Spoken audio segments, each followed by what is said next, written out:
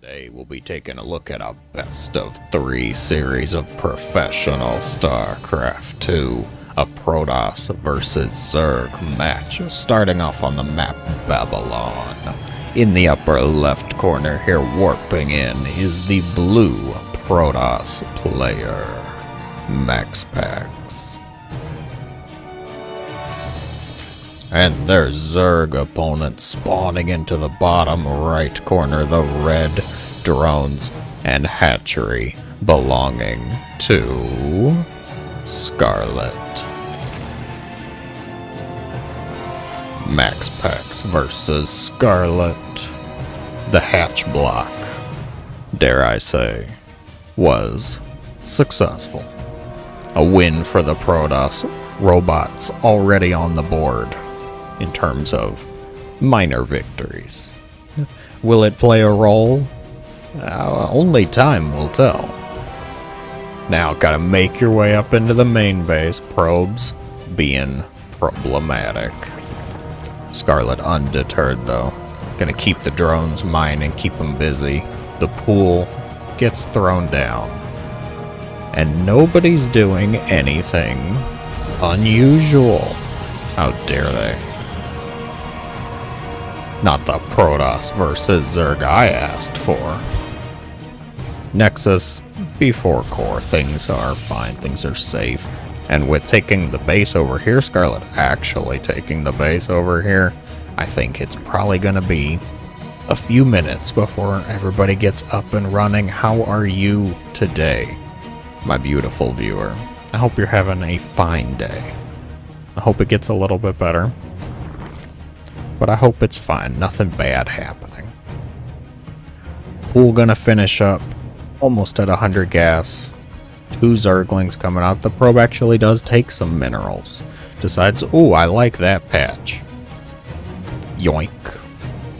Take a little bit. Drone gonna start to be rallied down to what I will still call the 3rd base, despite it being taken 2nd. I cannot call this the Natchery. What are you talking about? This, clearly, the natural hatchery. The Natchery has been taken. Quick 3rd base. Stargate is the tech building of choice from the Protoss here, who also has a couple of adepts coming out. What's the plan going to be? Sometimes when you see the hatch block go out successfully, it can lead into a decent aggressive move, an aggressive timing, in the sense of the Zerg is trying to rally their drones farther out, the creep spread is not connected. Can a few adepts warp in? Can some adepts get in? Maybe kill off some drones a little bit easier, a little bit more safely for the adepts. Gonna shade up into the main base though, the reverse of what I was talking about. I was talking about going into the 3rd base. Get the creep tumor. Oh dear. Adepts gonna be caught by the lings who were prepared at the shade location. Even the creep tumor going to survive. Almost gets 2 tumors though. Tumors. Oracle. 2nd Oracle on the way. Losing both adepts. I don't know if I really like that choice or not. The Oracle makes its way into the 3rd base, gonna pick off just 3 drones. Still activated though. And do a little bit of damage on an egg, it looked like. Well, spore crawlers are on the way. And queens are, of course, in existence, so I doubt the Oracle is going to get anything crippling done. And not really anything game-winning.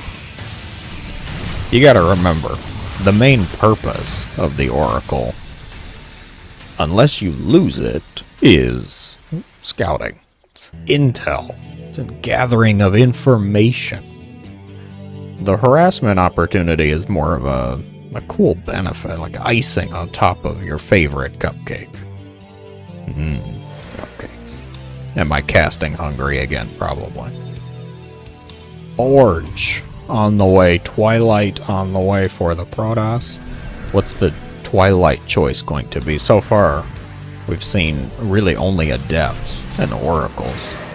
I kinda doubt it's going to be Glaives, but it could be. I cannot rule it out. I can only hope, with wishful optimism, it's not going to be a Glaive attack. Scarlett feeling a bit confident, gonna take that 4th base. Oracle gets 2 drones over on the far right side. Oracle's over here, gonna spot that 4th base going down. Spore Crawler Queen going to going to deter the Oracles. They also ran out of energy, which is a pretty strong deterrent too. So Oracles are feeling very tired, sick of getting so many drone kills. Scarlett getting a few worker kills, though. Gonna try and even up the count. These Stalkers do not have Blink, which means they no longer have any life. Blink very far away, yes. Where are the Oracles? There's one up here. Oh, the other 2 were dancing around, potentially coming home for defense.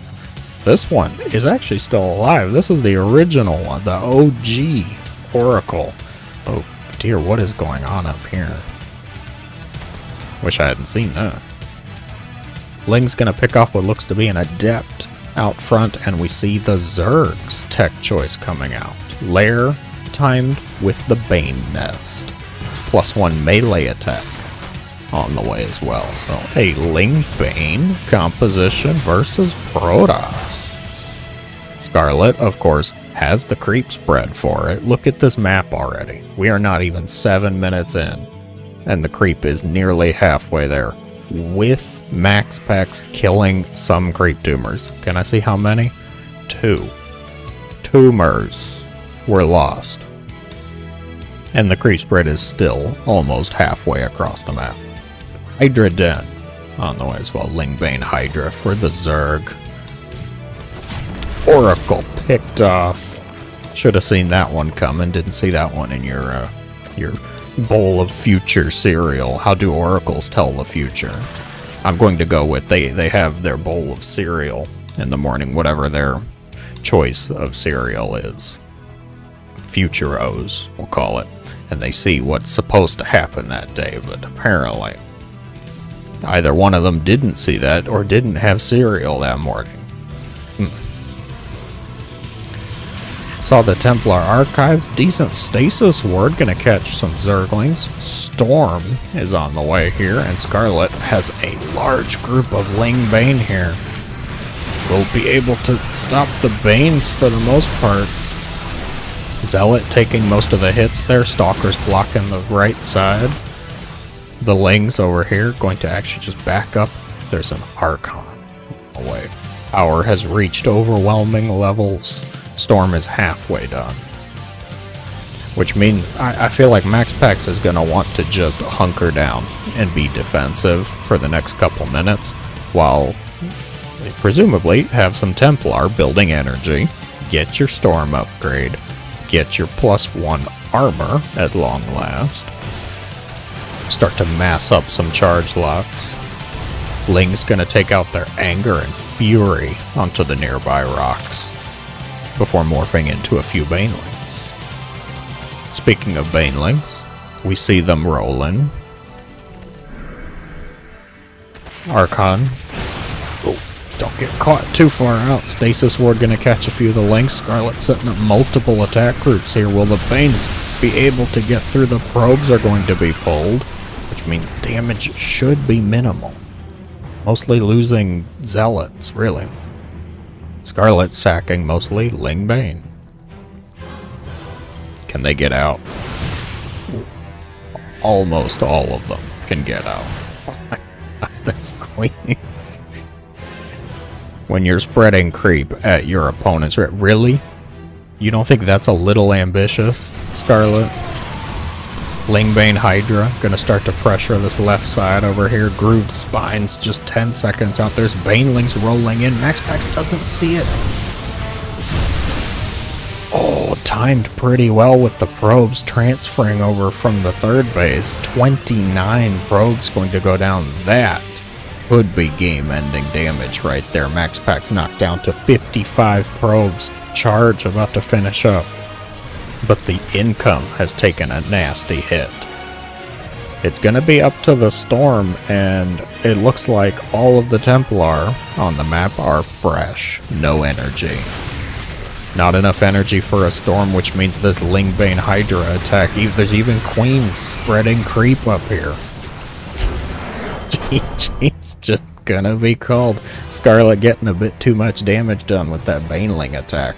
Meanwhile, the pressure on the other side from the Lingbane Hydra gonna be too much. I'm gonna have to hand that victory over to the queens, though. When you can spread creep on your opponent's 4th base, it kind of tells a story for how the game's going. Scarlett goes up 1 point in this series.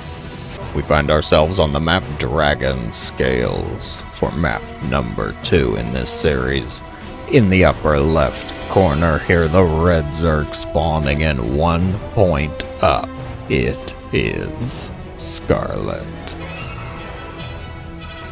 And the Protoss opponent in the bottom right here, down 1 point, but not quite out of the series just yet. Give it up for MaxPax. Lingbane Hydra getting the job done in game number 1. It looks like the hatch blast. It's not even gonna try. Scarlett just rallied that drone over to the 3rd. No care. Not a care in the world. Sets up the hatch. Gonna take it. Scarlett completely content to take the 3rd base. Probe successful. Probe happy with its shenanigans. Makes its way up into the main base yet again. Deja vu, you might say. Little different this time though. The drone feeling angry, feeling slighted. It's gonna be pulled off the line just to do a little bit of damage. I could see pulling a drone.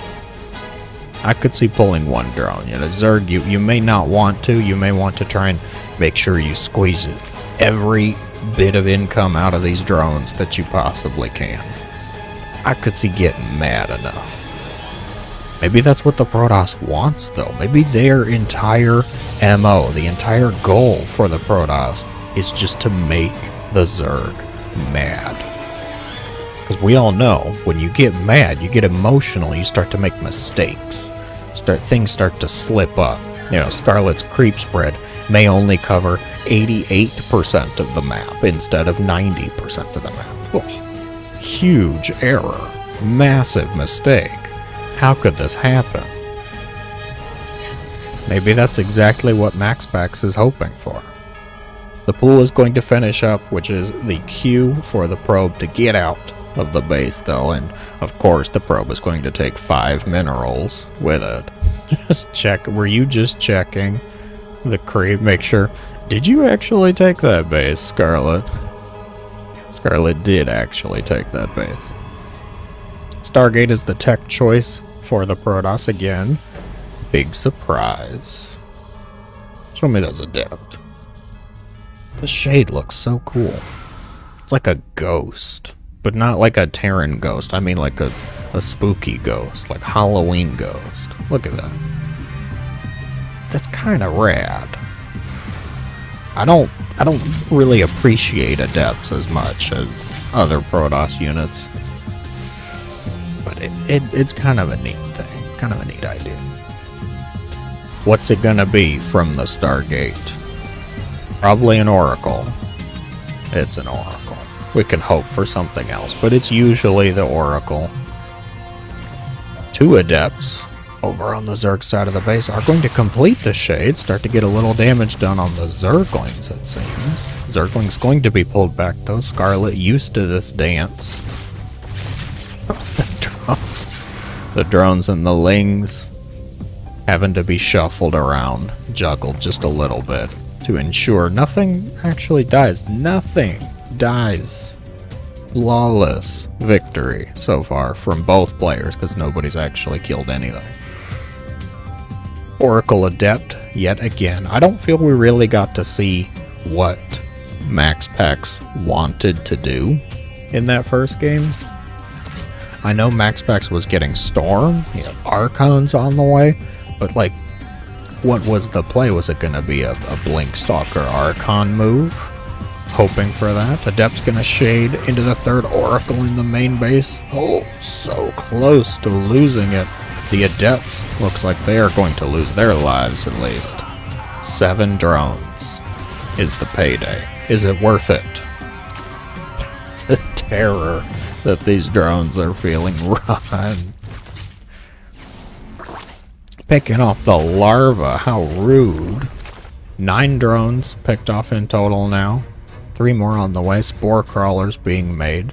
Scarlett, you know, a little, I don't want to say late or slow on the spores, but it feels like, you know, or maybe just the oracles weren't expected. Maybe they weren't seen coming.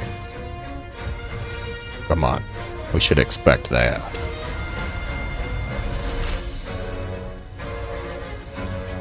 And where are you fine ladies going? Are the Lings going to try and draw the oracles away? What is the target here, Scarlett? What are you mad you lost 9 drones? Fine. The March of the Queens. The Queens are called up to the front line. The target is the third base. There is no creep here. These Queens cannot transfuse. But it doesn't look like they're going to need to. MaxPax actually evacuates the third base. There's some drone damage somewhere, but this is the focus. This is all we care about. The Queens, they leave just as quickly as they arrived. The third base is going to be destroyed. MaxPax might be wanting to take advantage of the fact there's no Queens on the Zerg side of the map. Almost losing an Oracle there. Lings testing the waters at the natural. Blink Stalkers, well, not quite Blink Stalkers just yet, but Stalkers warped in for the defense. And the Queens. Well, I might as well plant a creep tumor down while I'm out here, yes, of course.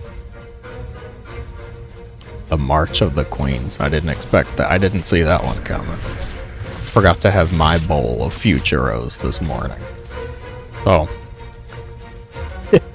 So with that development, I can now say there's a Nexus lost on the board. 13 drones have been killed off in total, and Scarlett seems to be in a fine position for the game. Neither one's really taken any crippling damage. Nothing too catastrophic. Losing the third base is never fun for the Protoss, sure, but it also wasn't heavily saturated. I don't even think any probes really died in there. Only 4 probes have been killed so far. So, the loss was really just the Nexus. It was the real estate, the location value, guys. And it was depreciating anyways. Over here with all this sand, beach, front property, this is much better real estate. Set up a couple Protoss condos, try and sell them off. Revelation, creep spread gonna be dealt with just a little bit. Ooh, MaxPax might be looking to take a little vengeance here. You destroyed my Nexus. I'm gonna go for your hatchery. Blink is finished. The Oracles are here to support, and the Lings are going to be dealt with over at the new third base. Oh, they did get the hatchery. MaxPax snipes off the hatchery. Vengeance for the fallen Nexus is taken. Oracle trying to keep up with Zerglings, which is a surprisingly difficult task. You wouldn't think that would be a very difficult task when you're piloting a starship. But, you know, those little critters down there, they look like some poor feller's dog, Sarge.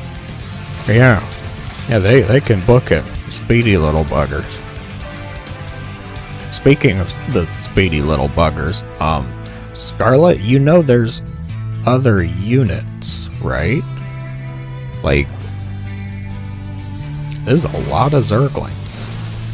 This is a lot of Zerglings. 63 drones. And the best stasis ward. Oh my god. The stasis ward was being made in the pile of Zerglings. Like, how many is that? I'm gonna let you guys just pause. You can count it. Let me know. Because that's a lot of links, and some of them go right into another stasis. Oh dear. Well, MaxPax coming out with a heck of a stasis ward, delaying Scarlett's 3-base Zergling attack here. Or is it actually going to help Scarlett, who's trying to get +2 attack as well? Storm is on the way. I'm not sure Storm is really going to be ready in time to help out, though. Maybe a couple of Archons? Charge lots do pretty well against Zerglings, too, as long as they don't get surrounded. And it's pretty tough to not get surrounded when the amount of Zerglings on the map is over 150. Baneling's gonna roll into the mineral line here. Probes in peril. Lings at the 3rd base. Baneling's caught in a stasis ward. 20 probes falling so far. Lings in the stasis ward. It looks like the Templar were turned into Archons. It was probably more of a panic move than something MaxPax actually wanted, though. And more Lings are on the way for Scarlett, who is getting damage done. Actually getting some damage done in both locations. Gonna chase away the Stalkers, leaving this base, the defenses in the Oracle's hands, which are not proving to be very capable at their job right now. The Nexus almost destroyed. Ling's going to be cleaned up in the 3rd base. 37 probes go down, though. That's not good. MaxPax does not have the money. MaxPax is out of minerals. The Nexus is going to be destroyed. The 3rd base is now the target. And we're trying to push some Archons around to try and get them a little closer. The base is alive so far, but there's still more Lings coming. Scarlett, with this like 3-base Ling Bane all in. The +2 Banes doing great work against the probes. The Archon is going to get caught and surrounded. The rest of the forces in peril, in fear of their lives. Scarlett is going to take the series 2-0. Well done. Lot of Lings. Now I have to decide. Do I go with March of the Queens, or do I go with so many Zerglings? Ugh. An entertaining series nonetheless. If you enjoyed, be sure to let me know in the comments below, guys. Thank you so much for watching, as always. Have a great day.